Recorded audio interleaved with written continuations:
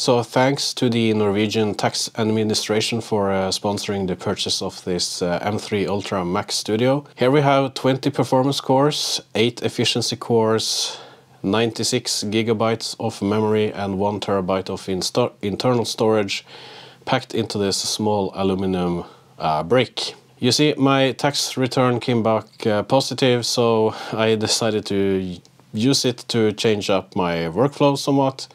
And I know for what I do, this is probably a little bit overkill, but it's fun, and let's make some videos about it. The Mac Studio M3 Ultra is going to be my main computer for everything I do.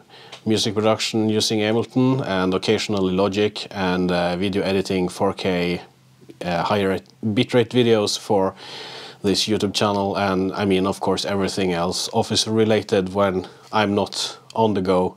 And when I am on the go, I'm actually going to use a M4 MacBook Air, so stay tuned for that as well. I'm going to release more dedicated videos showing more in-depth testing with different music production DAWs, but let's just take a quick look at some of the performance right now, and make sure you stay subscribed to this channel if you want, so you don't miss when I post new videos about this topic.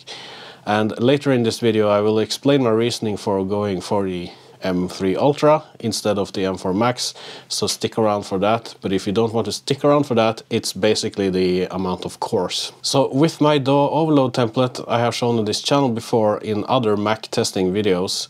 In this quick test I was actually able to play back 338 tracks on the M3 Ultra without getting a system overload. So these are basically two synthesizers. It's a Diva and the Serum. It's just a basic patch, nothing special, just duplicated all the time. And that's what I started doing a few years ago. So I can't really change up the way I do it or change up the notes, because then I can't compare it with the other Macs I have already done, so I just have to keep doing it all the time. On the M4 Pro 16-inch MacBook Pro I got up to 205 tracks with the same overload template and the same Logic settings. So in this specific example, the M3 Ultra base model was able to handle 133 more tracks compared to the 16-inch M4 Pro MacBook Pro 48 gig variant. I also did a quick test in Ableton, and it looked like Ableton was able to handle 100 more tracks compared to the M4 Pro. But I'm going more into this in another video where I will focus more on the M4 MacBook Air actually, and compare it to these computers. I think actually a lot of people, me included, got surprised when Apple released a new version of the M3 Ultra. When it first came out, it didn't look like it had this sort of interconnect, and we didn't think that Apple was going to release the M3 Ultra.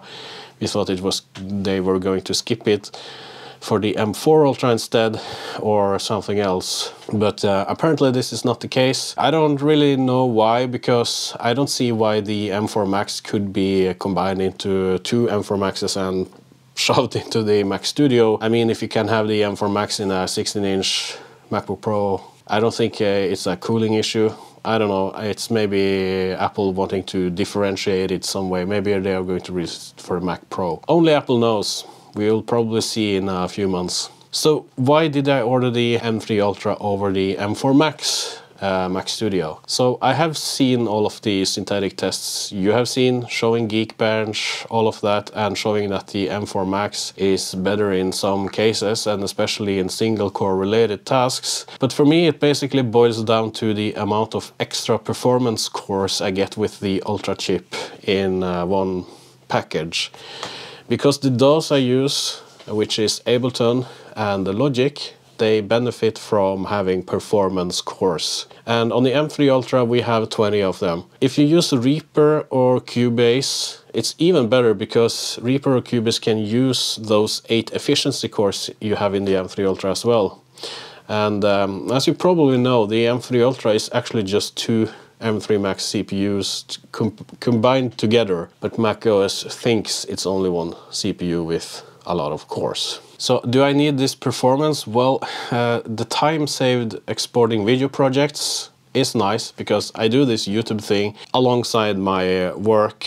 So time management is a thing. If I can't save time, that's good. If it's worth it, I can export a video and go and grab a coffee and, you know, do something else. But it's something with getting things done right away. You have the exported file, you can upload it to YouTube right away. So it's sort of the workflow, it's just a little bit faster. And in the end, it saves a bit more time. And occasionally I create some music production projects with a lot of analog emulated VSTs. I use Diva, I use Repro, I use some other plugins, Kniphonium occasionally. Some of those plugins tend to be quite heavy on the CPU, and I have a few projects that might have been struggling a little bit on the M4 Pro. It wasn't like it wasn't able to play it back in real time and then I had to freeze tracks, but it was near the limit actually. But in some cases I have projects that even with the MacBook Air, it can be enough performance-wise. So it depends a little bit on what type of project I make. But I wanted to move away from a laptop as my main production computer. So I'm going to use the M4 MacBook Air when I am on the go. And I usually just watch YouTube or, I mean, work on text-based stuff when I am on the go anyway. So I don't really need the beefy M4 Pro laptop I have today. And it's going up for sale. And honestly, you can do stuff with the M4 MacBook Air as well. We are going to see that later on this channel. If you use modern software and you focus on Apple developed software, Logic, Final Cut, other stuff, in most cases it will be able to utilize the performance of a you have available in a modern Mac. Ableton, for example, which is the DAW I usually use, is able to utilize 64 cores for audio processing and 64 threads for audio calculations. One track in Ableton uses one performance core thread, so in theory you could overload your DAW using just one track with a huge change of effects. That's actually a good video idea. I'm going to explore that in another video. If you use outdated software, like I mean an old version of Pro Tools, and you run it through, for example, the Rosetta layer, you might want to ideally update your software if you can, so it can take advantage of new technologies these chips brings to the table. But I'm not sure if I would go for the M3 Ultra if you need to use out-of-date software. If you can't update it, then you might want to have a better single core speed and maybe look at the M4 Max instead. But again, unless you have huge projects with a lot of tracks, you might want to go for the M3 Ultra way and just brute force your way.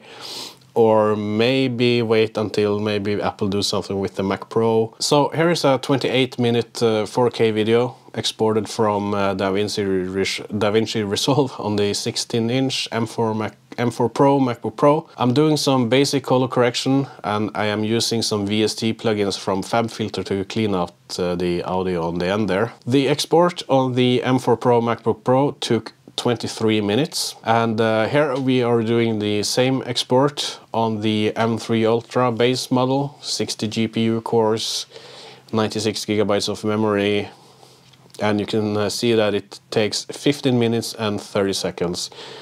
So the M3 Ultra was 7.5 minutes faster on this particular project. You can configure with up to 16 terabytes of internal storage and up to 512 gigabytes of memory, or unified memory is actually called. Doing this will of course put a certain requirement on your bank account, but this is for companies or people that actually know what they need, use it for AI, local LLMs, simulations, or big production studios. It's not like your next door wannabe YouTuber needs this.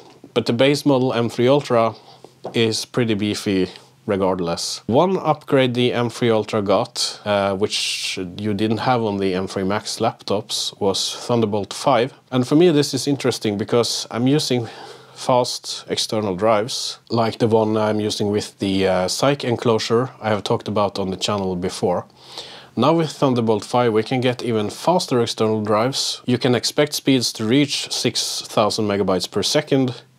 that will be possible with external Thunderbolt 5 drives, and it will more or less match the internal drive in the Mac Studio. And using an external drive with a desktop computer is not really a big deal, I think. It will save you a lot of money because specing storage on a Mac is quite expensive. You can also look out for the company Polysoft Services. These guys are actually making internal third-party SSDs for a Mac Studio, so you can upgrade it.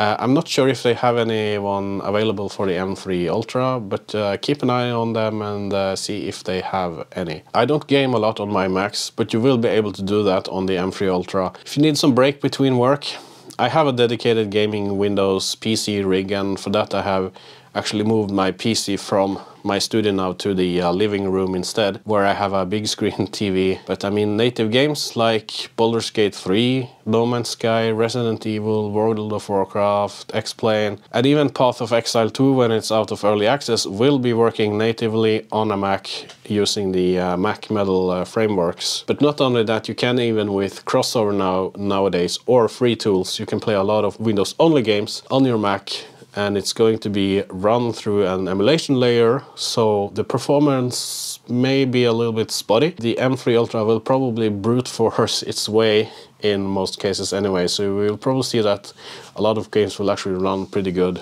And let me know if you want me to test some of that on the one I have here. So one video like this isn't really enough to get a sense of how a computer performs in different tasks. You have to use it over a time. Synthetic tests can give you sort of a sense of how it will work, but ultimately you have to at least give me some time before I can test it out in Ableton Live, Logic and other software before we can sort of give a full verdict. But it looks promising at least.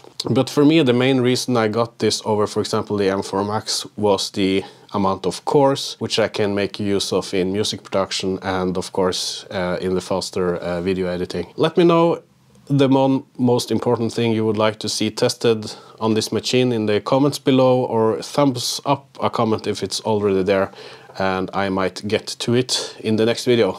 Thank you for watching, and I will see you in the next one.